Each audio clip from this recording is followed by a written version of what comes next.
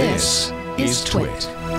First, we're going to start with a nice little show and tell of the Pixel 5, which Juan has in hand to show to us. Yay! Okay, hold on. Show us your new toy. This is the Pixel 5. It's really pretty. So wait, that's without a case. It's just without a case. That's that blue. You got the bluish color. It's I keep wanting to say it's like kind of like a tea colored or a nice. It's not quite like a turquoise, but it really is nice. I make fun of a lot of reviewers. It's like, oh, it feels really nice in the hand. Like that's some kind of really insightful gadget review commentary. But it's called hand feel. It's called hand feel, Juan. What's the hand feel? But it's I think we've been a ways from phones that oh no, there's like sharp edges and it hurts my evolved primate grip. Like I feel like we've kind of gotten over that, but it's been really refreshing playing with a phone that's not a glass on glass or a shiny plastic trying to look like glass kind of phone. It kind of takes you back where we used to have more material competition for what our devices were made out of.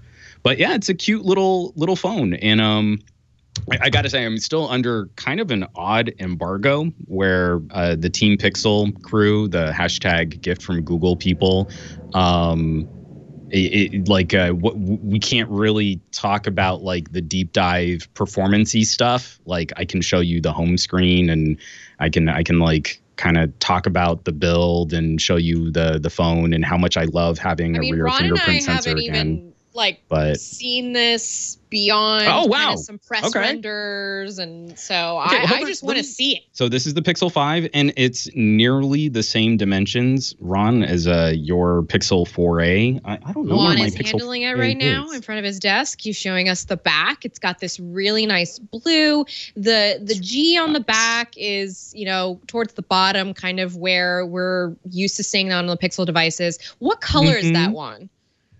I forget what they call it. Google always has those cute color names. Well, what is the color of the G? Is that like the same blue? Oh, no. Is it a black? No. It's a sort of a silver reflective. I'm just trying to catch it in the light of my studio lights here. But, it's taking a lot of what I like about Pixel 4a. And I mean, until this iPhone 12 announcement, I feel like this is probably one of the smaller 5G enabled phones that people can shop. I know. That's a good thing I don't know note. about. Yeah, I mean, from your commentary or people that have been kind of responding to your show, I feel like we've gotten all of these monster, huge, big, chunky chonk phones for 5G to handle the extra battery draw, for all the extra antennas. And it's kind of, again, there are just so many things about this where it's refreshing to have another option, a little bit more competition in a way that you kind of want to have at least another option that you can recommend to people when they're out shopping a phone. I know my dad. Sorry. Oh, go ahead.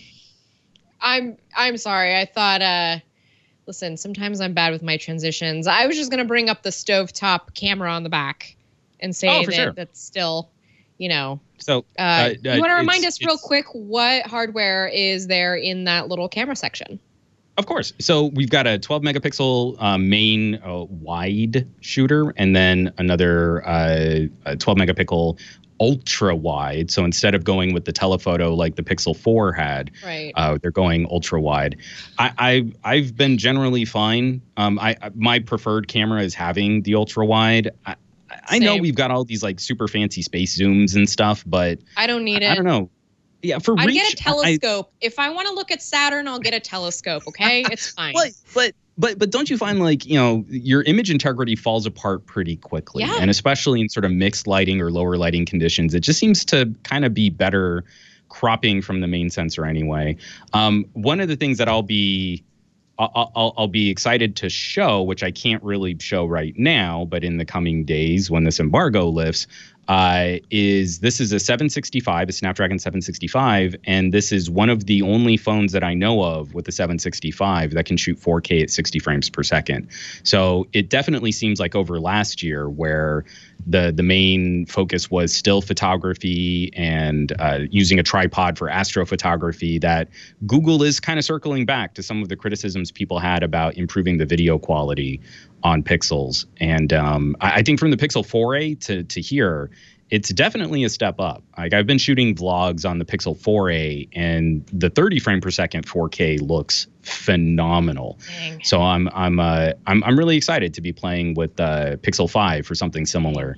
But more than anything else, it's just kind of nice to have an option here where we're I know there's going to be an Android commentary where, because a Galaxy S20 FE exists, no one should buy anything else.